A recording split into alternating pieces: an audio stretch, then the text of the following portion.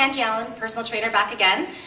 We're going to do some more complex combination exercises, but this time concentrating really not just on your lower body, but kind of making it all over because we're going to do exercises simultaneously, i.e. working lower body and upper body at the same time.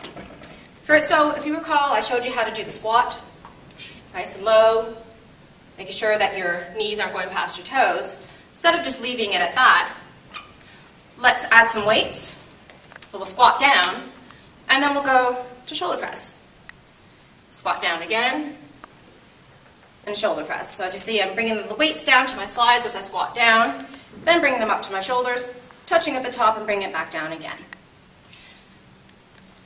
You do your 12 to 15 repetitions, and you feel your whole body working all at the same time, even your abdominals, which is what I know we all want to do. Then, if you remember when we were doing the lunge, and we're alternating legs at one time, well, instead of just lunging with the weight so that I have it at my side, we can also lunge down and do the lateral raise like we did in previous videos. Just making it, as you see, I lose my breath, that much more challenging, but that much of a good workout on your heart as well, and cardiovascular.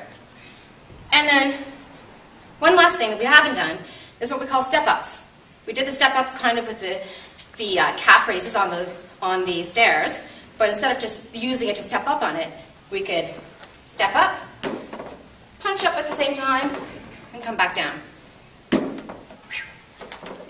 Always remember to breathe. And then, of course, alternate legs. Even yourself out,